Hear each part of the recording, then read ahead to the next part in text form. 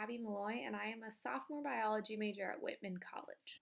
Today, I am going to be investigating gender differences from a biological perspective. As humans, we have created a number of assumptions about what distinguishes between genders, whether social or biological. In this investigation, I will be using examples of animal behavior and physiology to deconstruct these assumptions. According to Joan Roughgarden in her book Evolution's Rainbow, the word male is defined by producing small gametes, or sperm, while the word female is defined by producing large gametes, or eggs. That's it. The only difference that biologists recognize. The words man and woman, on the other hand, are social categories created by humans to define the cultural expectations of each sex.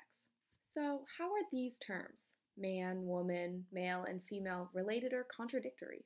Let's take a look at a few of our gender expectations and stereotypes to see how they play out in the animal world. For our purposes, we'll focus exclusively on the vertebrates because they're most closely related to us.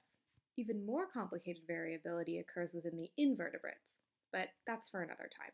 Let's begin with one of our most basic assumptions, that males have XY chromosomes and females have XX chromosomes. Although this seems like a clear distinction, in many birds, including domesticated poultry, the opposite is true.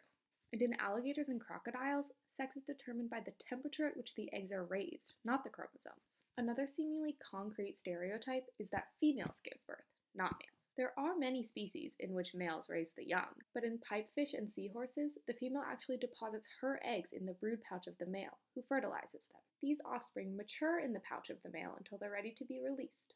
In humans, as well as most mammals, we define the penis as an exclusively male organ. However, the female spotted hyena has a penis-like structure externally identical and with similar function to that of males. The urogenital canal runs through the structure, defining it as a penis. These animals are not hermaphroditic, as one might expect, because they still produce only one gamete size. So, we have evidence of a true female mammal with a penis. Finally, let's examine the expectation that an organism remains solely male or female for life.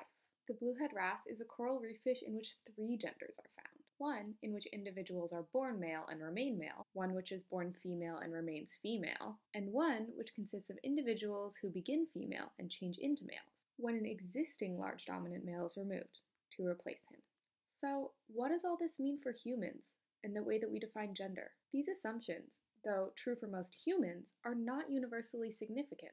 And if our biological assumptions are not universal, what does that say about the social expectations that we have imposed on men and women? Think about it.